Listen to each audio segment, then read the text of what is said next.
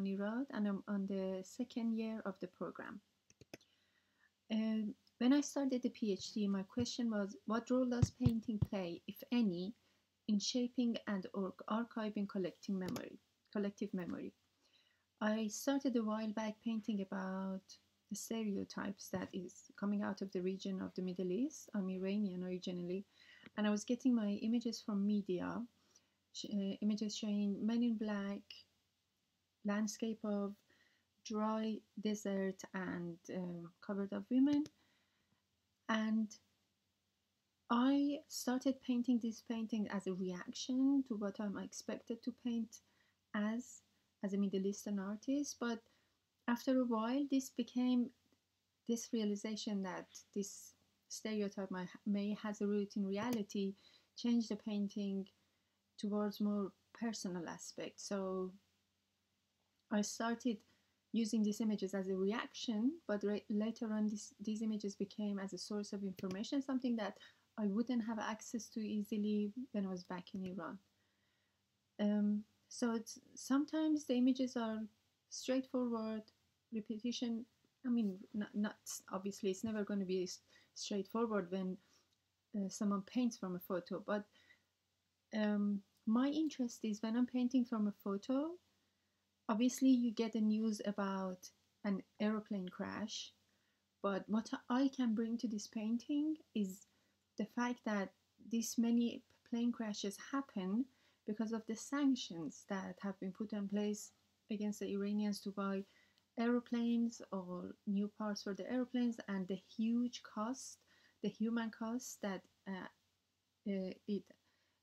that it has for normal people, and the number of ordinary people who suffer from these sanctions. So, news of a oil tanker crash goes by as just a headline in the news, but as someone who's personally involved with the people who are directly suffering, people who have lost, people on the on the on the ship, or people are suffering from the pollution of the water that has got the leaked oil in it. I think personally, I bring another aspect to this news. And I was thinking about this, thinking that sometimes the paintings could be quite symbolic, because when you have lived, as I have, 25 years of my life, um, you learn to read into things rather than taking things as straightforward, um, to get them what they are seem to be representing.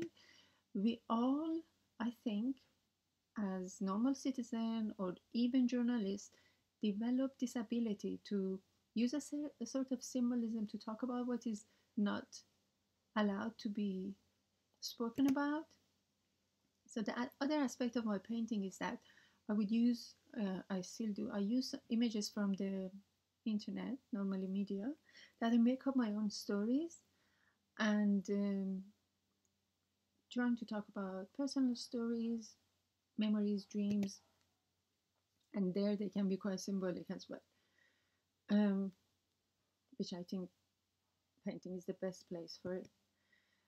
Or using a very straightforward image and trying to impose another meaning. I'm trying to get it to tell another different story. Or often looking at the art history and trying to find a contemporary relevance to some old master paintings.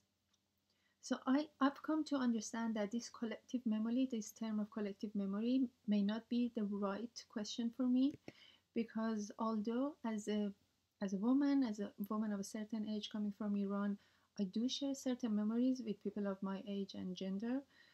I mean, we do share a collective memory, but so often what I paint about is very personal. And this relationship starts from the moment I choose a certain photograph rather than another one, to the point that the way I paint it, the way I crop it, the way I use a certain image. I did make an artist book that I made prints, wood block prints from my paintings, and I made a handmade artist book um, after the Iranian uprising, which was before the Arab uprising, which I think is a very traditional way of archiving an event. But what I more and more come to understand is my work is about personal memory. It's true that the picture may be generic, but this there are certain imagery that have shaped my background and my memory, and so often I've seen it personally, but when I see a picture that represents what I've seen, that attracts me. So the question of identity comes up.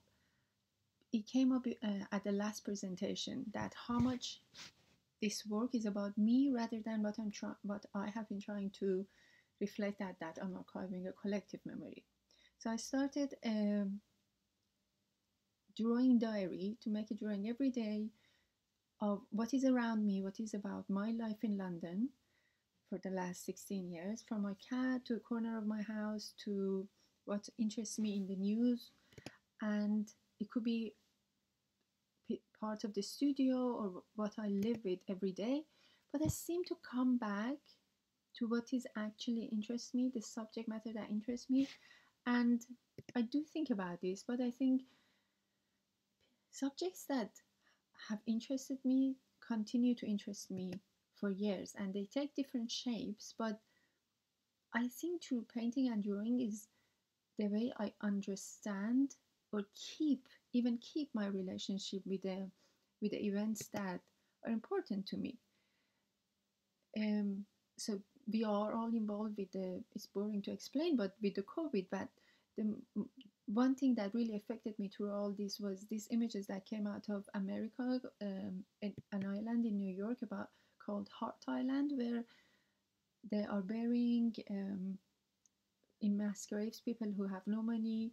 And for me, this again has a double meaning, considering how much the American policy has caused mass graves around the world.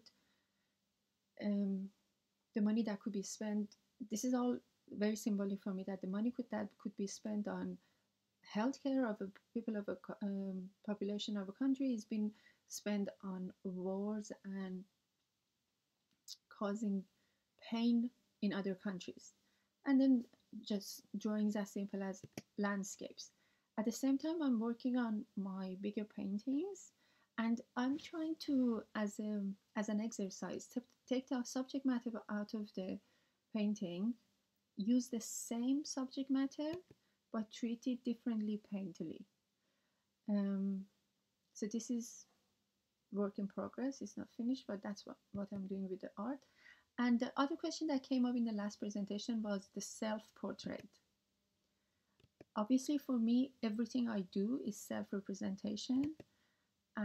But if I go back to actual self-portrait, years back, I started putting this figure of a woman in red in my paintings, very symbolically looking back at what she's left behind and using this symbolic self, this self as symbolic, theatrical, as an excuse to represent other women. The woman in red, the scarlet woman, which is considered the whore, it is all quite symbolic. It could be very direct about my own personal life, or it could be used as a symbol to show a woman.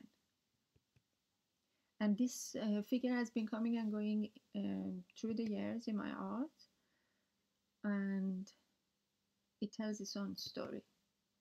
But if I wanted to, I think, use one of these images as a self-portrait, it would be this, which I can explain, but in another point, another conversation.